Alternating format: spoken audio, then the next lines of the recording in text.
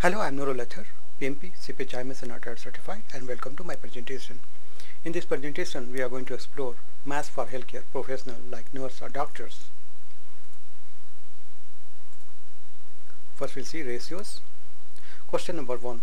The small intestine is about 20 feet in length. If the ratio of the small intestine to large intestine is 4:1, how long is the large intestine? We have a small to large ratio that is 4:1, meaning to every 4 feet of small intestine we have 1 foot of large intestine. So for 4 feet small intestine we have 1 foot long intestine. Okay, same for 8 we will have 2 feet, for 12 we will have 3 feet, and for 16 we have 4 feet, and for 20 we will have 5 feet large intestine. Answer: so that for 20 feet of small intestine we must have 5 feet of large intestine. Question number 2. Solution X is made from the contents of bottles A and B in the ratio of 3:2. We have already measured out 600 ml of A. How many ml of B are required to make up X? Answer: 3 to 2 means that for every 3 parts of A we need 2 parts of B. We have 600 ml of A. If you divide 600 ml into 3 parts, this is the same as 3 parts of 200 ml each. Okay, 600 ml we have divided into 3 parts, each part 200 ml. To make up the solution we need 2 parts of B, so we need 2 multiplied by 200 ml, that is 400 ml. The ratio on ward X of male patient to female patient is 2:5. If there are 6 male patients, how many female patients are there? And B, if there are 20 female patients, how many male patients are there? Male to female ratio is 2:5, meaning to every 2 male patients there are 5 female patients. We'll solve first A. If there are 6 male patients, how many female patients are there? We know for 2 male there are 5 female patients. So for 4 it will be 10, for 6 it will be 15, and 15. Okay, so the answer is 15 women. Now we'll see the next question, next part. If there are 20 female patients, how many male patients are there? We know for every 5 female patients there are 2 male patients. So for 10 it will be 4, for 15 there will be 6 male patients, and for 20 there will be 8 male patients. The answer is 8 men. Question number 4. Medication Q is made up of solution A, B and C. To make 50 mg of medication you need 10 ml of A, 20 ml of B and 5 ml of C. So question number, so the part A, what is the ratio of A to B, B to C and C to A? Let's first find ratio A to B, that is 10:10. We have cancelled down the ratio by dividing both sides by a common factor. In this case it's 10. Okay, now I'll go to second, that is ratio B to C, that is 20:5, and we have cancelled down the ratio by dividing both sides by a common factor, in this case 5. And part 3, C to A, that is 5:10. We have cancelled down the ratio by dividing both sides by a common factor, in this case 5. The answer is 1:2. Now we'll go to next part. If you need to produce 100 mg of Q, how many ml of A, B and C would you need? To produce 100 mg of Q, we need to double all solution A, B, C. that is 20 ml, 40 ml and 10 ml of C. Now I'll go to part C.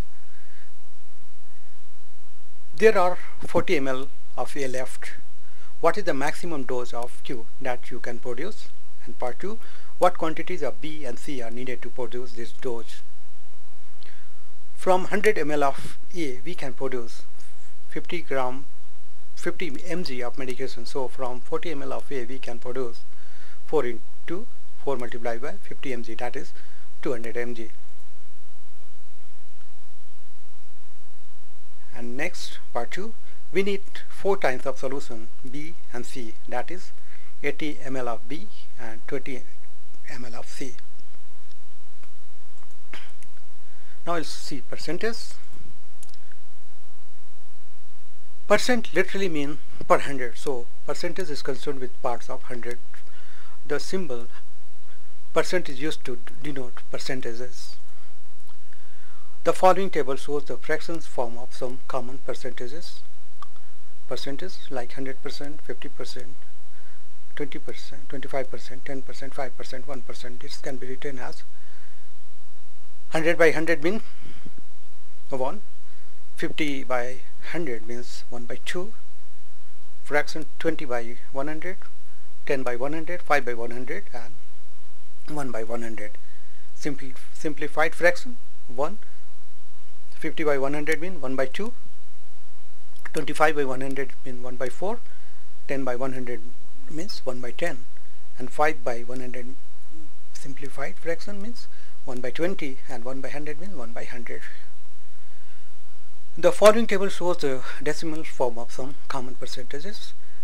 100% means decimal 1, 50% means 0.5, 25% means 0.25, 10% means 0.1 and 5% means 0.05 and 1% means 0.01. The general procedure for converting a percentage, say 15% into decimal, is take the numeral value of percentage, in this case 15, and divide it by 100. So 15% equal to 0.15, 70% equal to 0.17 and 37% means 0.37. Question number 5. Find 10% of 50. 10% can be written as 0.1. So 10% of 50 equal to 0.1. We have to multiply this number 0.1 into 50, that is 5. Question number 6. John weighs 120 lbs and is 6 feet 1 inch. He is in hospital and cannot live until he has increased his weight by 25%. How much must he weigh before he is allowed to live? 25% means we can divide 25 divided by 100, that will be 0.25. So 25% of 120 equal to, we have to multiply with this number 0.25 into 120, that is 30 kilogram. Okay, his total weight will be the original, that is 120 plus 30, so it will be 150 lbs. Question number 7. A patient weight 150 kg. They have 12% weight gain. What is the new weight? So 12% means 0.12. So 12% of 150 is equal to 0.12 multiplied by 150, that will be 18. So new weight will be 150 plus 18 equal to 160 lbs. Question number, should be 8, no problem.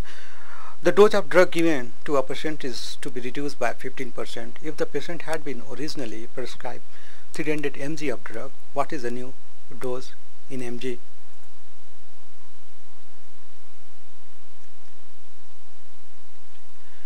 %, means 0.15. So 15% of 300 is equal to 0.15 multiplied by 300, that will be 45. New doses. So new doses will be 300 minus 45, that is 255 mg. Okay, that brings us to end of first part of this presentation. In next part we will explore some more question and answer. I hope you would have found this information useful. If you like my videos, please subscribe to my channel.